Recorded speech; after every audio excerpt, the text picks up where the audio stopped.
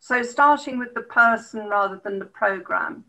And it's about understanding the person rather than understanding assessments around the person, or the assessment being the lead. So always the person in the centre, giving genuine choices and involvement in decision making, involving family members, friends, sort of full partners, and reflecting a person's capacities and what's important to them, focusing on choice and a shared commitment and listening to the person.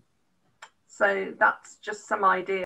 It is holistic, joined up problem solving approach that supports people to have the lives that they want. It assumes everyone has gifts and talents and can make a contribution. And it explores what's important to a person from their own perspective, what's important for them to keep healthy and safe, and what needs to happen to enable the person to make changes that lead to their best in life. This is an alternative to the traditional types of planning, which are based on the medical models of disability, which are set up to assess need, allocate services, and make decisions for people rather than with them. Okay. So most you all know a lot of this by now. So control doesn't support, connect, or promote independence in people. The person is at the centre, and we need to make sure the person has control. So what does that mean in terms of autism? And we need to think about what having control over your life means if you have the difficulties around autism. So thinking about essential lifestyle elements, which all of us impact on all of us actually, where we do things, how we do them, what things we do, and with whom we do them. It says which whom, it should say with whom we do them.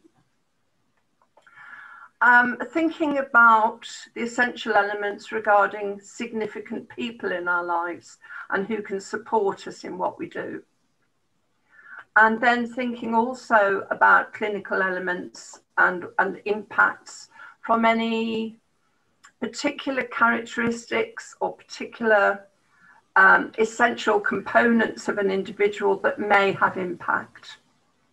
And also how we work toward handing over that control to the individual.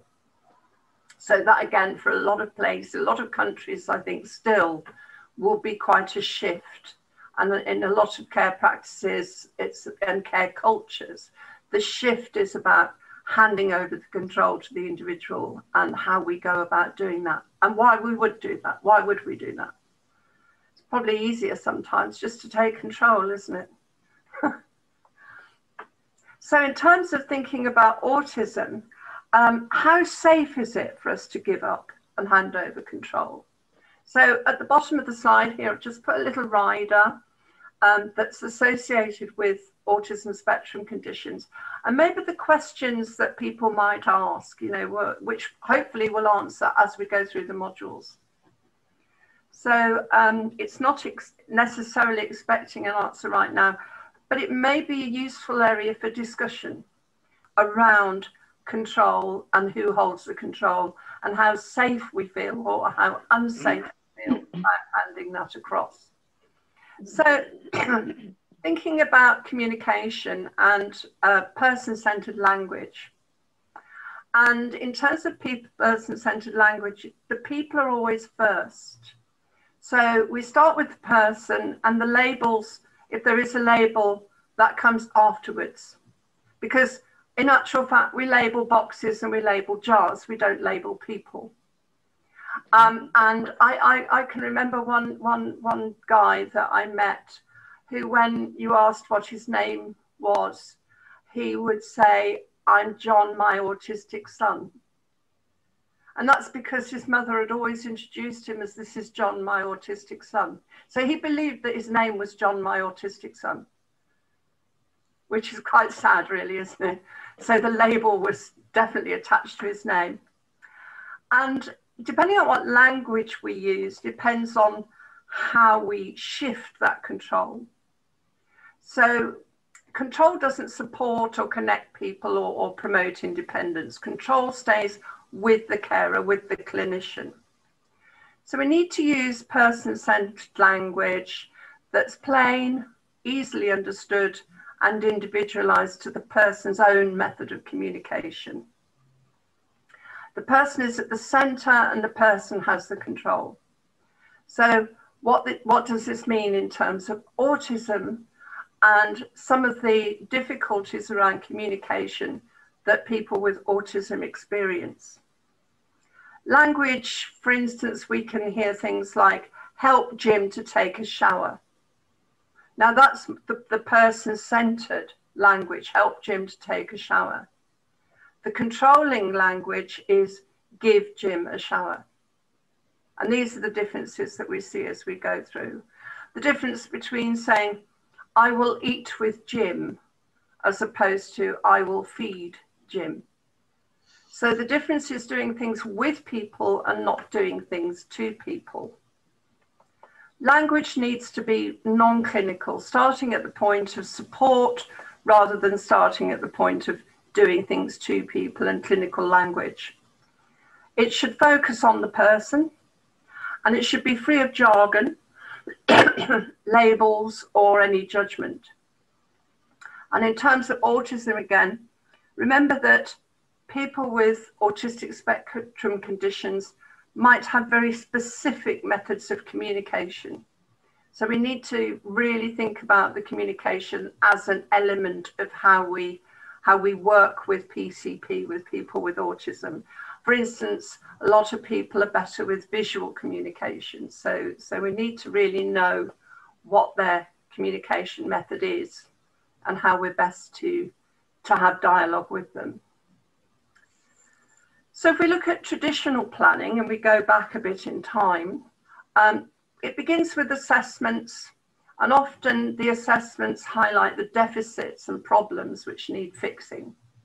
Now, I know that we've developed an assessment, and ours, of course, is a fantastic assessment that's very positive and tries to draw out the strengths of the individual rather than merely drawing out the deficits and weaknesses of the individual. We're very much working on what they like, who they like, and their positive characteristics. Then we're moving on to looking at establishing goals. Now, traditionally, the establishment of goals has been around which are existing programs, what is in place already, and what is that program going to give to the person, rather than the new way we need to think about working is, what does that person need to do in their life? And what sort of program can we develop around that person so that they can achieve what they want to do in their life? So it's a complete shift in the way of thinking and the way of working.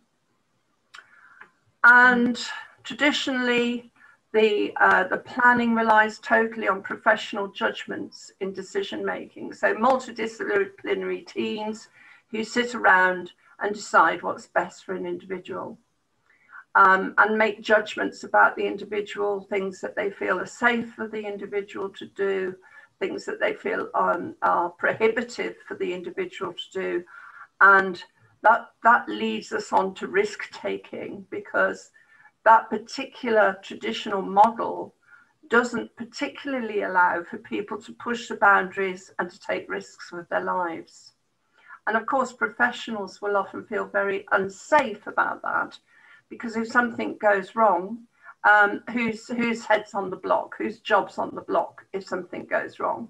And I think because professionals need to protect themselves, then they inhibit individual growth in the clients or the people that we support, because we have to protect ourselves as professionals.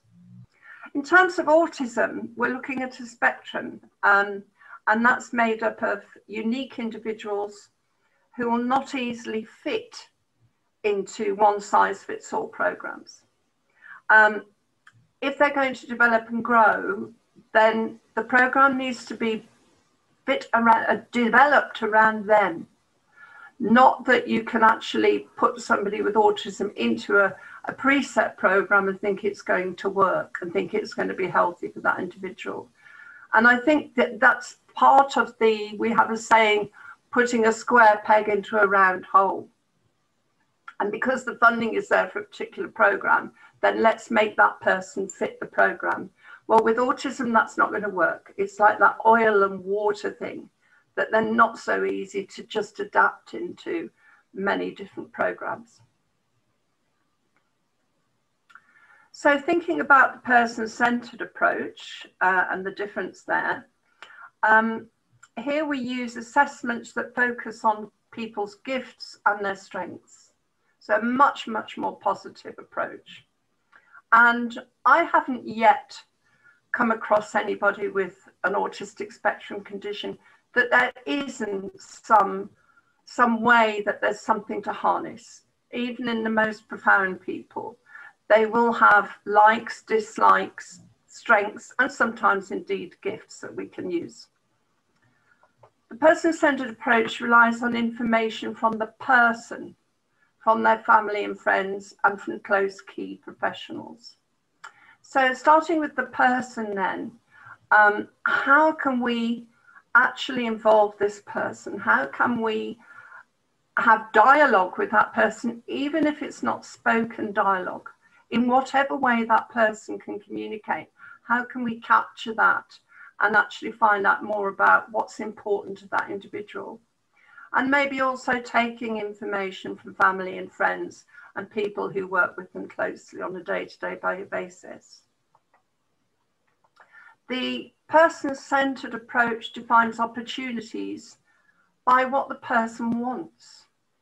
And I think that's a really important thing, is not just what they need, because we often work on needs, but the person-centered approach actually develops that into what do they want to do, not what they need to do. Because we always say that a need must be granted, a need must be met. A want need not necessarily be met. The person can still sort of thrive and stay alive if they just get their needs met. But an enhanced life, which all of us want, is that we get our wants met as well as our needs. So the goals are about opportunities to get those things that people want in their lives into their lives.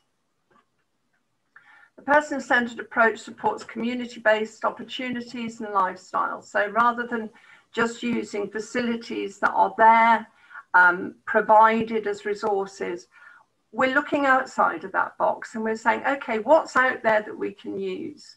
So can we go out of our day service or wherever, or school? Can we go out into the community and do that activity? How can we develop relationships in the community?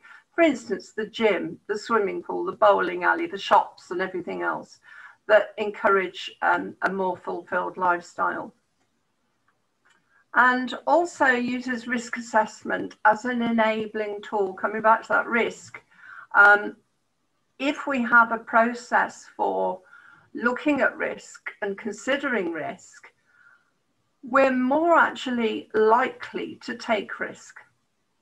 It's more likely that it will enable us to take risk than it will be to stop risks being taken if it's done properly. So risk-taking is a very important part of this. Thinking about the autism perspective, how much of support programs are all about protection rather than enabling. So no, we can't go out and do this because this person has a problem with the road, or this person may have behaviours that look a bit weird in public, so we have to keep them shut away and indoors.